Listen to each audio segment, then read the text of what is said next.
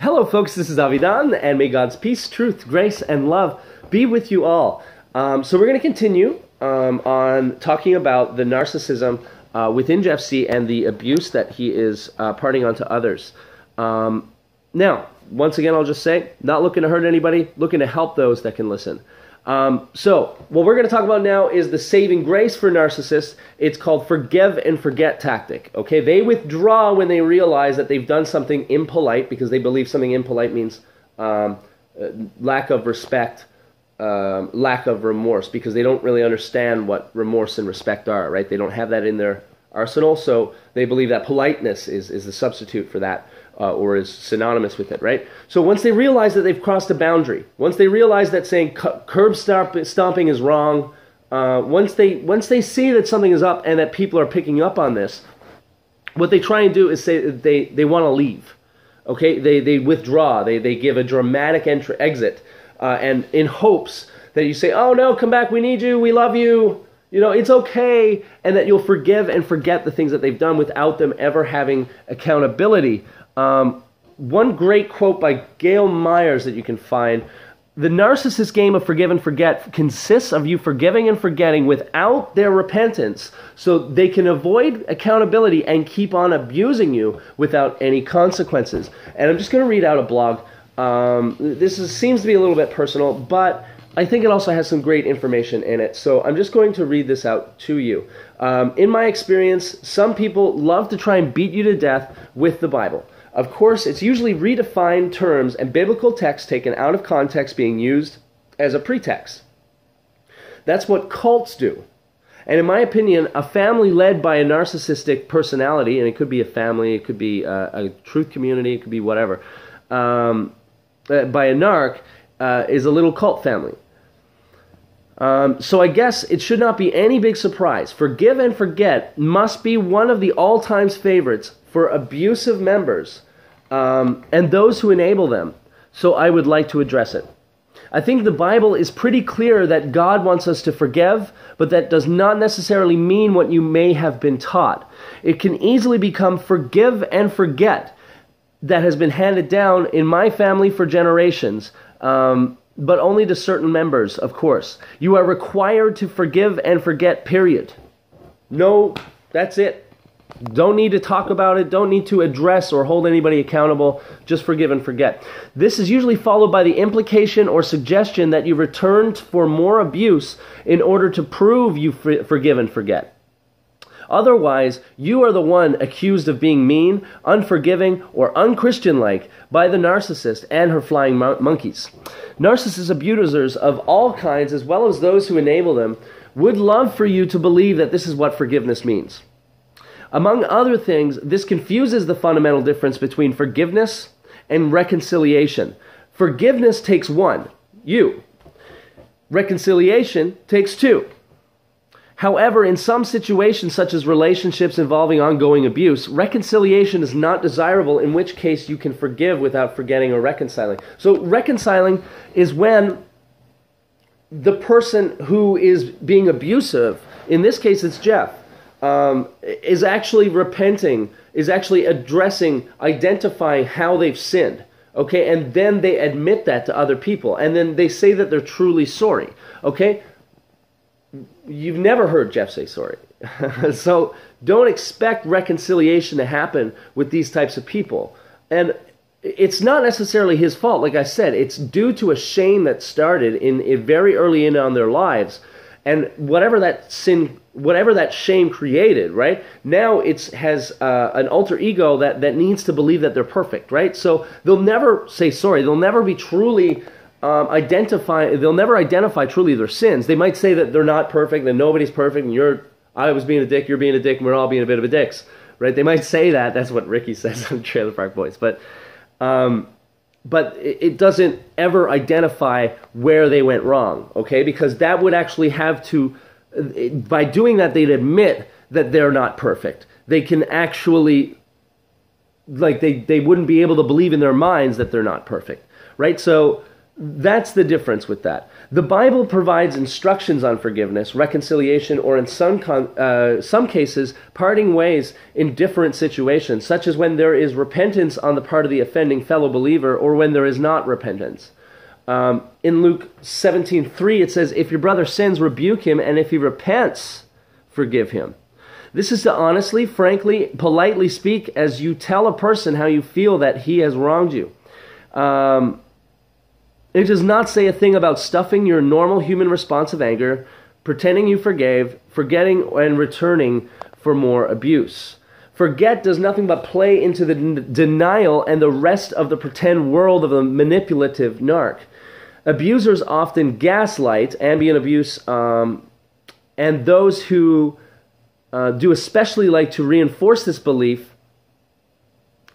And those who do especially like to reinforce this belief because it fits right in with them, pretending the abuse did not happen. There is no mention of repentance on the narcissist's part, but the focus is on your requirement to forgive and forget. This is a deadly trap, in my opinion, and one my narcissistic mother had me in for several years as a very young adult. Besides allowing abuse, God never intended for us to endure. It can also lead to enormous anger toward God, that you're just being punished all the time. Now, this gets really into like family things, which is unfortunate. Where there's no one really talking about the narcissist on social media, on things like YouTube and Facebook and all these things, and it's allowing this stuff to happen. And I think it would be a great thing that the powers that be, the New World Order, would continue to allow, that they never address the kinds of things that people possessed like Jeff are doing. So you're kind of stuck reading family things a lot of the time, which is really, it can get confusing, right? But there's still a lot of good in that. So basically what's going on is he's exhausted all of his other ways. He started trying to ridicule, shame people. Then it turned into just an outright turning the tables on Steve Keys, even though he didn't really have any definitive proof. And then he called everybody a liar and a shill and all this stuff. But he knew that this was a losing battle. So this is what narcissists do. That's their exit, so that they can get back in and then get the control back in. Because that's what they want. It has nothing to do with being sorry. It has to do with making sure they can keep that control, right? And this is why it's really important to talk about, because everybody just kind of, well, not everybody, I for one, before, I should just say that. And I think I do see other people doing it. Not everybody, of course. But getting back to it, there's a lot of people out there that do just accept this. It's kind of all blown over. It's okay. When really nothing. Even if he does say sorry, it's not a real sorry. There's only one way that he's going to be able to get out of this. Okay, and that's coming to Christ. It really, really is. Okay, go look at the success rates of treatment for people with NPD, especially people with the severity at which he has. Okay, he has every sign of a narcissist. Maybe one he doesn't have. Maybe 1 out of the 9 he doesn't have. Maybe. At least not a severe form of it. He has all of it. Okay? It's so severe. Psychologists, psychiatrists, even though it's not psychiatrists that really do it, but psychotherapists specifically are the only chance they have. The success rate is so minute, okay, that it will just... No. It just... You can't say that it's treatable. You can't say it with any certainty whatsoever. There's only one way out of this. That's going to the Lord, man. That's going to the Lord and telling him, listen, I judge others. I think that I can call a crisis actor. I think that anybody who disagrees with me is a liar and a shill and a horrible person. Anybody who goes along with my game, I placate them and I just... I idealize them until they disagree with me, and then they're back to being a lump of crap. It takes that. It really does. It takes going to the Lord, saying your sins, saying that you are a sinner. And the chances of that, too, with the narcissist, because narcissists, narcs believe that they're God. Okay, whether they notice that, whether they know it or not, They believe they are without sin. Okay, they believe that they can judge other people based on outside appearances. They believe that they are God. Okay, when you look at the psychology of one, that's what they believe. It's very tough, and this is where, for you guys, I recommend you pray for him. Okay, I might do a video, or we'll do that. Okay, but I pray for him every day that God will break his hardened heart. Okay, but no, when I'm being asked, and this wasn't the reason why I created this video, I thought this was very important to talk about. I noticed that when I made my last video, I had someone mention to me, they said that I was just taking this, I should have handed out my hand to him on this. No.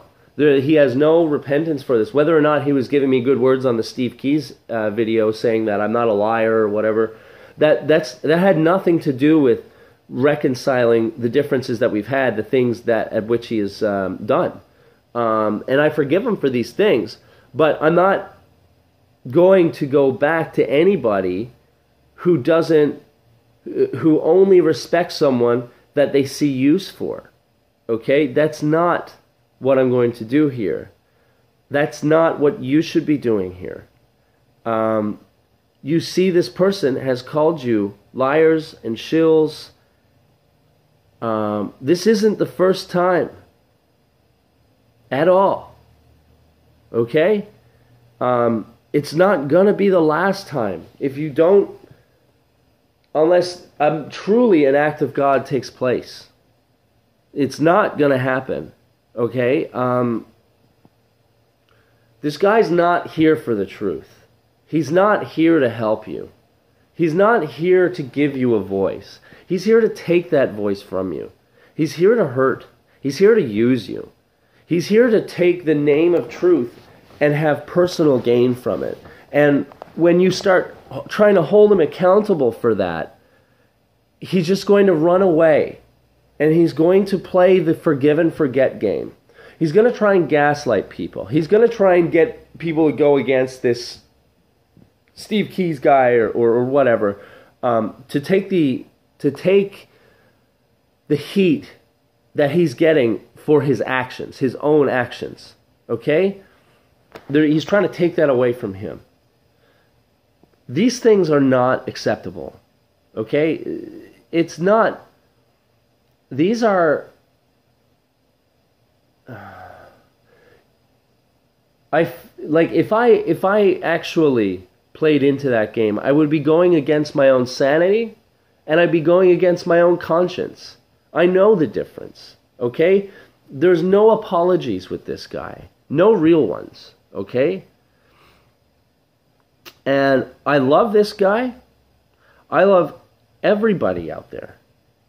But when there's no talking to people, there's no talking to them until they repent. This should be what you guys see as well. And I feel bad for those who can't see that, who are under the mind control. Not everybody is. That's not what I'm saying here. But there are many people who are. And whether or not they know it, they're under psychological abuse. And we need to start helping these people. Because what this creates is a cult. What this creates are the things like the Third Reich. Okay? The only difference between Hitler and the possession which has overtaken Jeff C. and the possession has taken Hitler, right, is A, they didn't have the term narcissist back then. B, Jeff will never have the power that Hitler was given.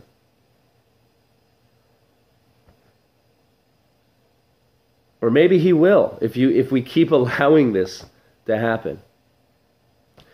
Anyways, might have another video or two on this, but I need to go back to worshiping the Lord, because I thank God every day that He has taken me out of this mind control.